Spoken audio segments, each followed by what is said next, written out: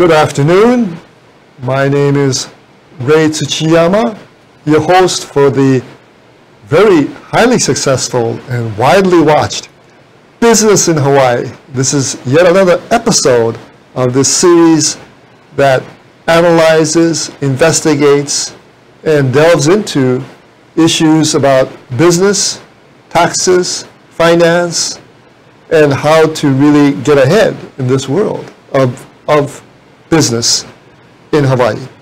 We have today the founder of the show, Reg Baker. He and I have known each other for a long, long time. And he now resides in Las Vegas, Nevada. And he's come into the studio today to give his insights and updates on a topic that I think everybody is very interested in: taxes. Welcome to the show, Reg. It's great to be back, Ray. It's always nice to be here in Hawaii, although I wish it was a little bit warmer, because after snowing in Vegas, I was hoping to come by and thaw out a little bit, but didn't quite work out. That's correct. We've had a very cool and rainy winter, and I hope it's going to break, because the tourists may not be enjoying it that much. And I leave on Friday, so that's probably when it's going to start warming up, but that's all right. I'll have to come back again. Well, this is 2019, and we're going to be discussing tax year 2018. That's what we're doing this several months of the new year of 2019. And we had a lot of hoopla, a lot of new things happen, new legislation happening in the year 2018, and it's affecting how we file taxes this year. So you've been watching the returns, watching filings. Any general things? What's been happening out there?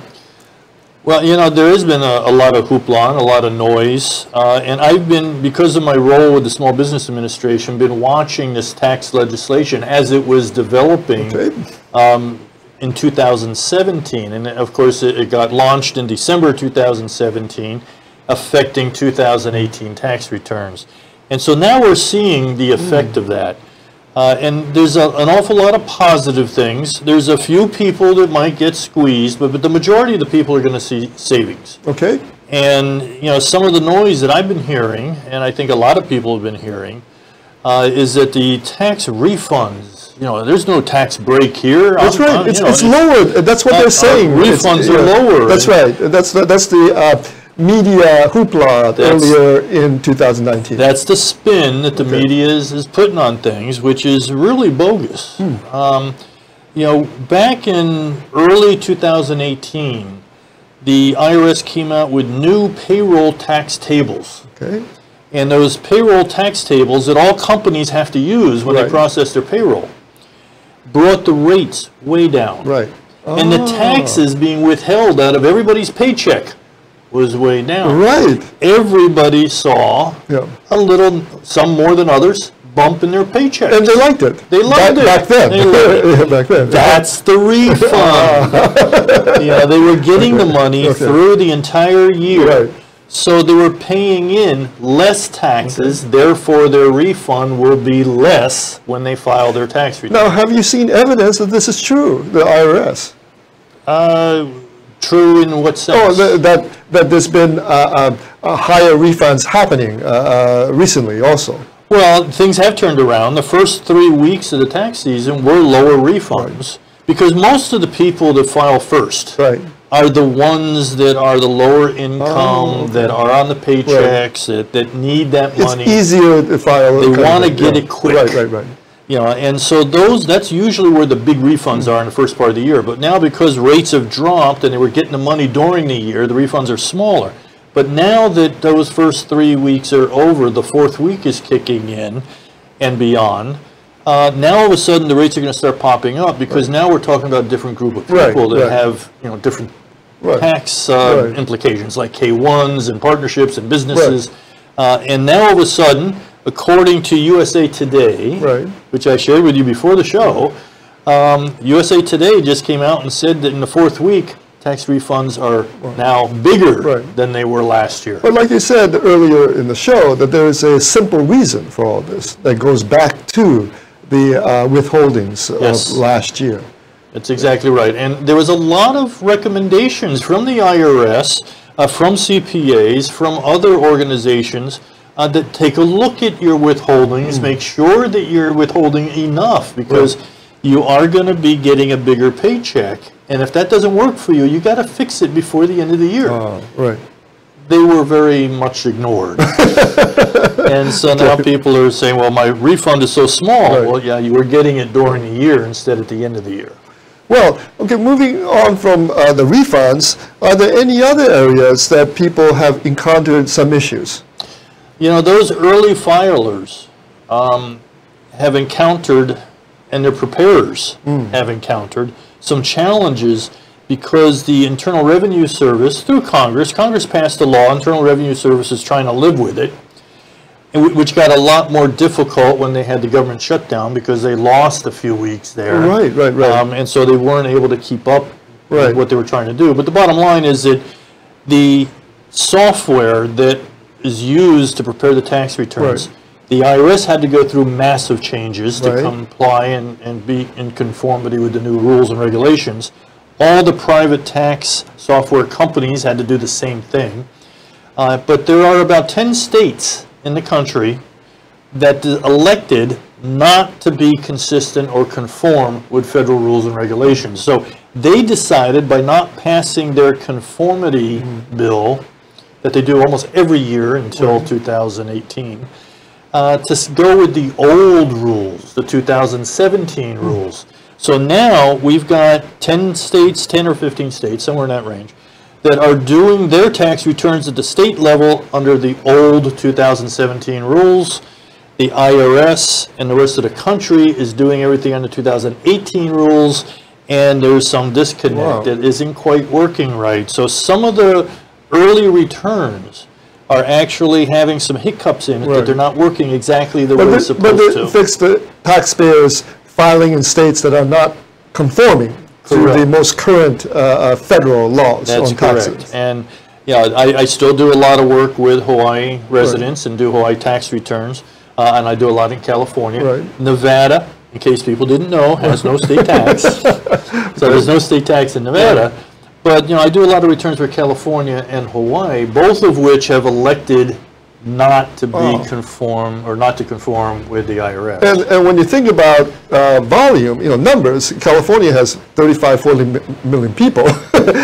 So it's not a small drop in a bucket when you think about it. It's a lot of numbers when those filings do appear at the IRS. And that's a very good point, because the tax systems that prepare those tax returns for California, because it is such a large market, they focus on fixing them first. Now, Hawaii is probably one of the smallest markets in the country, and so they're always going to be kind of at the tail end, and that's where a lot of the hiccups are coming. So, you know, there might even be some surprises down the road when people have filed the return so early. They may find that maybe there was a glitch in there somewhere that they'll find out about later. Wow. So there's some things that we still don't know about that may appear in the future. Well, one quick example, and for those people that are employees that have unreimbursed employee expenses, there's a form called the 2106 that you used to have at the federal level when you filed your tax return and you had a Schedule A, then you had some reimbursement expenses that you wanted to claim. Well, the IRS says there's no more 2106. It's gone. You don't use it anymore under the federal on your federal return, and that's a federal form. Right. But when you do a Hawaii return and you have unreimbursed employee expense you want to get your money back from, you have to attach the 2106. Which doesn't exist. But there is no 2106. So it gets a little complicated, and the tax software companies have to create this now and plug it into the state returns. But like you say, for the private software companies to create something in software for the Hawaii market, which has barely 1.4 million people, it may take a little more time. Absolutely, and even with 1.4 million people, not all of them file tax returns. So some of them are families, some of them are children, or underground economy. Right. So there may only be a few 100,000 tax But returns. it also applies, like you said before, to people who file multi-forms, multi-state. They may have property and business in several states, including Hawaii or Nevada and California, and 2 out of the 3 are not compliant. Right. So it's been an interesting tax season. We knew it was going to be a challenge. All the tax preparer professionals, the AICPA, have all talked about this is going to be one of the most complicated and challenging tax seasons in history. But you're part of the group called the Tax Preparer Group. Yes. Now you and your colleagues must have known this was coming and were preparing for this. But the people who are filers really were not much of them know about the complications. If they were reading the newspaper or listening to the news, they would have known. Okay. It was not a secret. Right. But in fairness, there's just so much you can do to be prepared. Right. We knew it was going to be a problem. We knew there was going to be complications. The software upgrades were going to be complicated. We knew there was going to be a hiccup, but we weren't sure where. Okay. And so we were aware, we knew it was going to happen, and we just had to wait to see exactly where it would start popping up. Well, and you're correct that in software programs, if you touch one part, it may have impact on other parts that you're not aware of later on. And as you get into more complicated tax returns, it becomes somewhat of a matrix calculation when you start talking about alternative minimum taxes and what's capped out, what isn't. I can deduct this up to this much, but not at the state level, but only at the federal level. It becomes a real matrix calculation that there can be what I refer to as a hiccup in almost any area. Now, you talked about the period where there was a government shutdown. How much of an impact did it have, or do you think it's having on the refunds and the reviews of the filings that's coming in? The IRS is a very large organization, and they've got a lot of people, tens of thousands of people working for them. All over the nation. Some of the areas were affected by the shutdown, some weren't. Those that were processing the refunds themselves were not affected. Oh, okay. They continued to process refunds and get it done. The programmers were affected. Oh, okay. The compliance people, the ones who do the audits, were affected. Wow. So now all of a sudden we've got a huge backlog in audits that weren't being done because of that period. And the programmers weren't able to continue their rewrite of the programs. Now the majority of it was probably already done, but they were working on the fixes, the hiccups that they knew about. That all got stalled.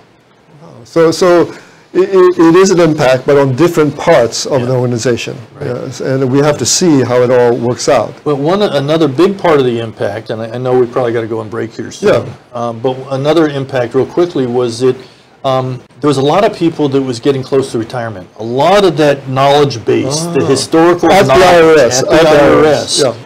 They were all there, and they're going, I don't want to go through this anymore. And then there was a threat of a second shutdown, if you remember. That's right. And these people said, I'm out of here. And so they lost a lot of people. Well, at that crucial point, we will be taking a short break. Thank you very much. Aloha. This is Winston Welch. I am your host of Out and About, where every other week, Mondays at 3, we explore a variety of topics in our city, state, nation, and world. And events, organizations, the people that fuel them. It's a really interesting show. We welcome you to tune in, and we welcome your suggestions for shows. You got a lot of them out there, and we have an awesome studio here where we can get your ideas out as well. So I look forward to you tuning in every other week, where we've got some great guests and great topics. You're going to learn a lot. You're going to come away inspired like I do. So I'll see you every other week here at 3 o'clock on Monday afternoon. Aloha. Hey, aloha. My name is Andrew Lanning. I'm the host of Security Matters Hawaii, airing every Wednesday here on ThinkTech Hawaii, live from the studios. I'll bring you guests. I'll bring you information about the things in security that matter to keeping you safe, your coworkers safe, your family safe, to keep our community safe. We want to teach you about those things in our industry that, you know, may be a little outside of your experience. So please join me, because security matters. Aloha.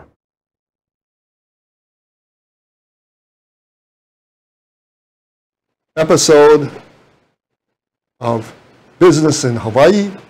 We are talking more and more about taxes and its implications from the government shutdown and programming issues, software glitches, all kinds of things. But we want to go back to the area, what other areas were impacted by the shutdown and by the continuing issues with the IRS, or for the tax filer? You know, when they went through tax reform, it changed the rules a lot. And so a lot of the people within the IRS needed to learn the new rules. Okay, yeah. A lot of these people were very close to retirement. Right. And that was enough to push them over the edge. Right. They didn't want to have to learn a whole new set of rules and begin. They were comfortable with the lower rules, right? And they had been doing the old rules for 20 years. Right. And now all of a sudden they had a new set of rules. And they said, all right, time out, I'm out of here, goodbye. Right. And so they lost a lot of very seasoned people in the IRS. And that institutional knowledge I mentioned earlier, a lot of it just walked right out the door.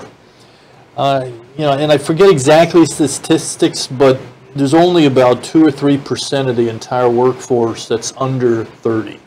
Wow. It's a huge older workforce that has been there for a long time, at the IRS. At the IRS. Very few young people. And when they do go in there, they don't usually last very long, and so they're out.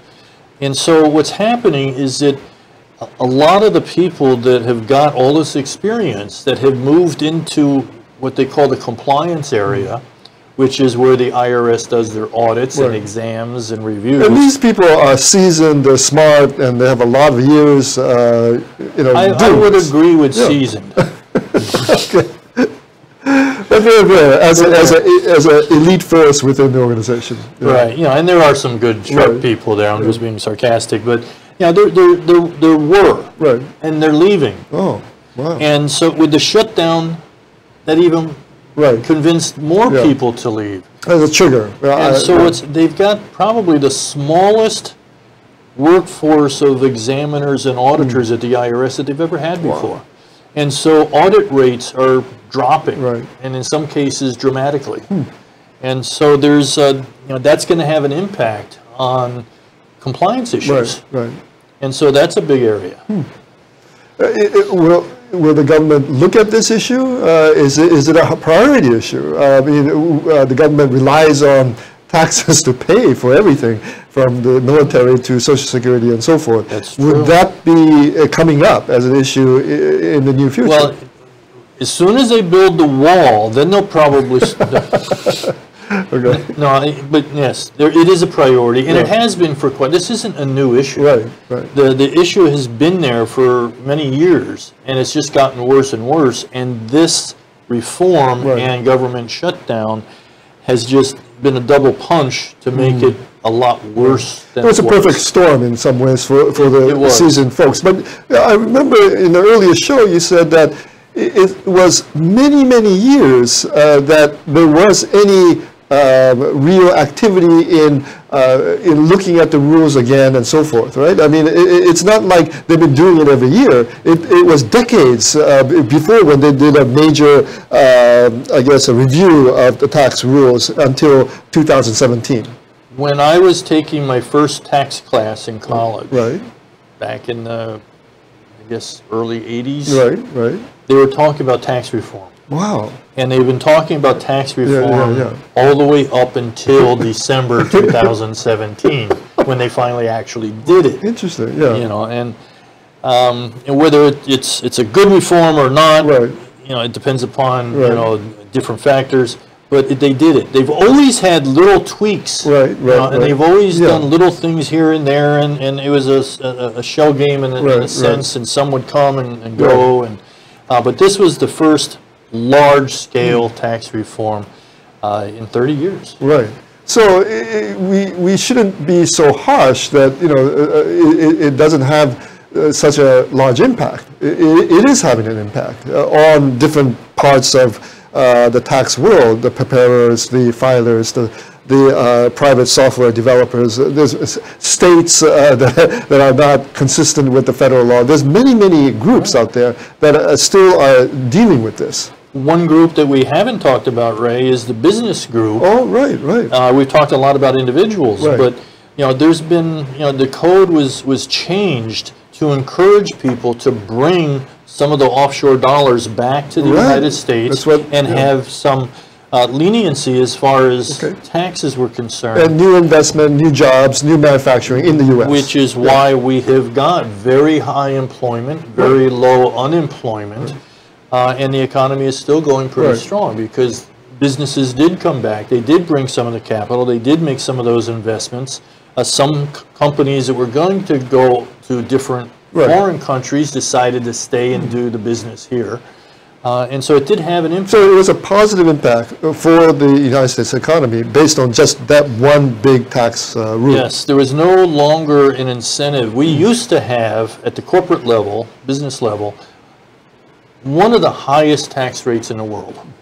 Now we're somewhere down below middle. Oh, interesting. So now there's no incentive for U.S. companies to go to other countries. Like the Barbados or Bahamas, Ireland, to get those lower rates. Yeah. Because now they've got competitive rates here, and so they're staying here and they're doing the business, and they're bringing money back into the country. And that's why we like to say globally competitive. Yes. Yeah. So that is one positive, and the economy is humming along, and very low unemployment, and the stock market and so forth. Well, it's been going up and down, but right now it's going up. 18% in February. Yeah.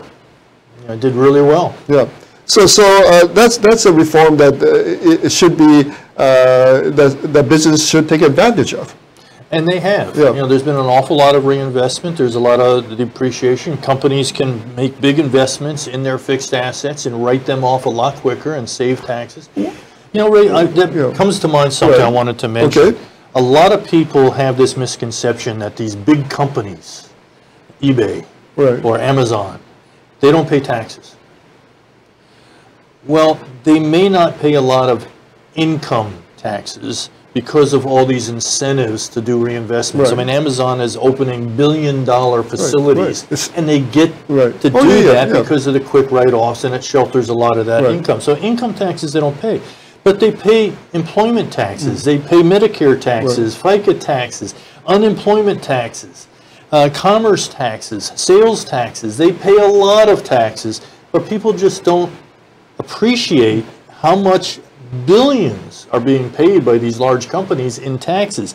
They just focus on that one component, income tax. And it's another one of those spin that a lot of the journalists and the media group love to play with. And we're talking about the federal level and big corporations. How about for Hawaii businesses? There's state unemployment taxes. I'm sorry. Are there advantages under the new tax rulings for Hawaii businesses to take advantage of? Are there similar things? Or there would have been if they had made their state rules in conformity with the federal. Okay. But they didn't. Yeah. And so the answer is, generally speaking, no. Oh, okay.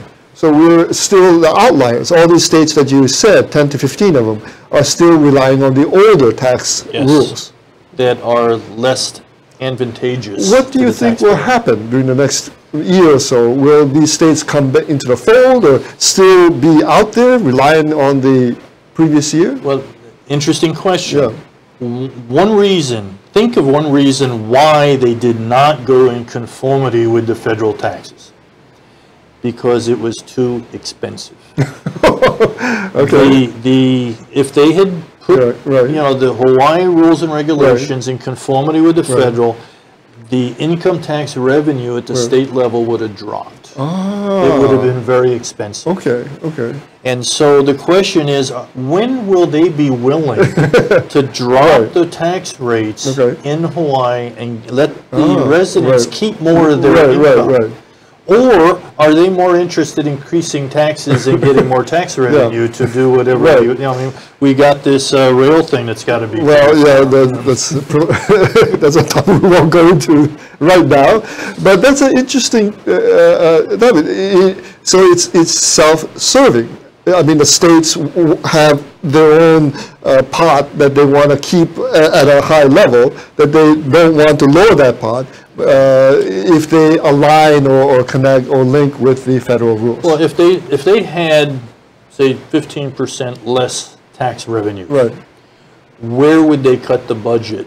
Oh, that's a huge question. Yeah. You know, the DOE might be. It could be. So that skews the budget. That skews the budget for the next 3 years or 5 years. It's just it'll be a whole unbelievable mess with everybody wanting to preserve their own departments. It'd be a free-for-all for sure. Yeah, because there hasn't been any ideas to accelerate other types of businesses in Hawaii to create more the pie larger. That we're going back in this economics and issue. God forbid if they ever decided to look at maybe ways of cutting their budget. That would be truly the end of the world. And give more for business and individuals to invest in their own business or lives, or pay their employees more, or offer them more benefits. Right. You know, very competitive environment we have for talent in Hawaii. It's hard to find good, skilled people, and you have to pay them well if you want to keep them. Right. You know, but with the tax rates as high as they are, the companies can't pay the employees because it's all going to taxes or to cover the cost. And it's a vicious circle. No, you're correct, because even if people say, oh, let's have a high-tech economy, well, you have to hire software engineers at Silicon Valley rates. If you offer 60% of that, they won't come. They're not stupid. They just will be in Silicon Valley, wherever they can get their best rates. And it's connected to the levels of work that they can do and contribute and so forth. You're absolutely right.